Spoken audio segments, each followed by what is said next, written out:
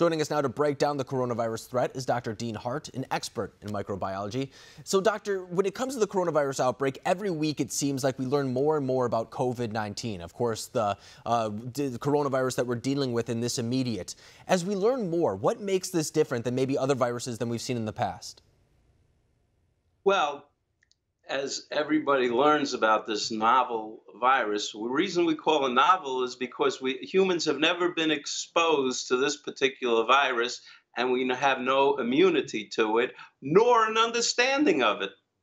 And when it comes to this, too, we know that this came from China. That's something that at least U.S. public health experts are telling us. And we've even seen U.S. diplomatic cables, as reported by the Washington Post last week, say that they're concerned that maybe this perhaps started in a lab. Now, I don't want to say that this is a bioweapon or anything like that for all of our viewers. I'm saying that they were studying this type of virus in a lab. That's what a lot of people in the U.S. Defense Department say. Does that change anything when it comes to this as compared to if it did start in a wet market as a bat, as was the initial claim? Well, a natural biological event in a wet market from a bat or a cat or whatever they claim it is, that's nature. And nature is awesome. But when you get to man-made manipulation of nature, if it truly came from a laboratory, they were experimenting on it, we won't call it a bioweapon. But if it truly came from a laboratory and they're experimenting on it, the world is in for a lot of problems because China nor the U.S. are the only ones doing this kind of research. And what those diplomatic cables said initially, too, and this was verified by an exclusive obtained by Fox News, was the idea that China wanted to prove that they can combat viruses the same way as the United States. So in an effort to do so, they wanted to make sure that they were doing so against a very strong virus. That's the claims that is being made by the Washington Post and Fox News. But when it comes to this virus in particular, too, we see that it's affecting all parts of the world, whether it be Italy, Spain, China, the United States. What is the best way to combat the spread of this? Is it social distancing measures that we've seen in places such as the United States, such as Italy, and things like that? Well, in the public health armamentarium, we only have social distancing against something we've never seen, heard of, or experienced immunologically. So we have to start there. The best future will be wearing masks for maybe a year or two and testing the antibody. Serological testing will tell us if we have to worry about the virus or not. And I want to speak about that, too, because antibody testing, correct me if I'm wrong, would determine how long the virus has actually been in the United States, meaning that people may have developed what's known as herd immunity, correct? Do those two kind of correlate to one another?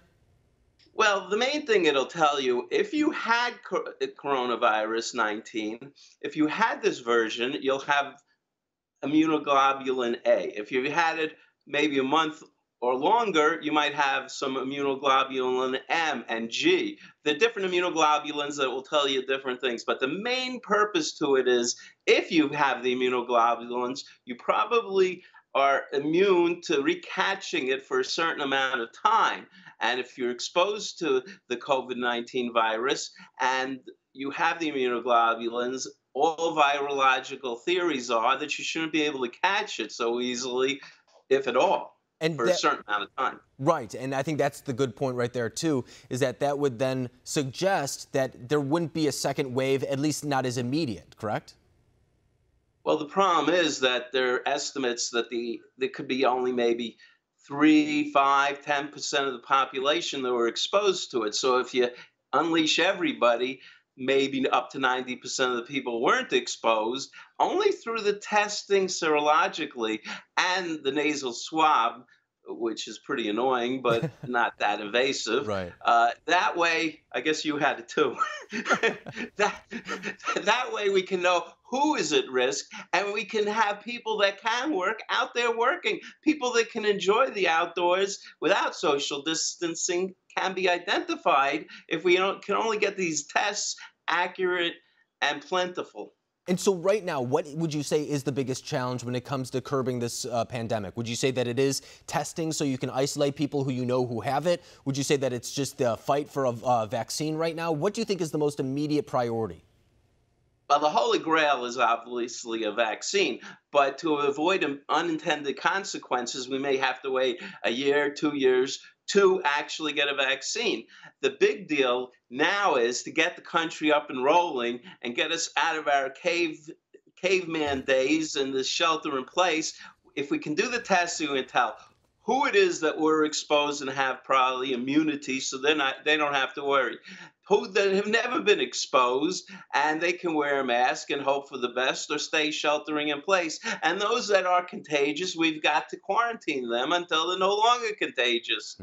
And I've heard an interesting way of referring to this, too, recently as the hammer and the dance. The hammer was the lockdown orders. Everybody needs to follow that immediately. That's the way to avoid a massive outbreak here in the United States. And now we're approaching the dance, which is a little bit harder. The idea where you can let people go back out, but if things break out once again, you have to pull it back in. It's going to be a complicated balance moving forward. But I think you laid it out perfectly about what we need to do as we look ahead and with the different complications that we're going to see, too, that we must overcome. Dr. Dean Hart, I really appreciate you coming on tonight and breaking this down for us. Thank you. You're welcome.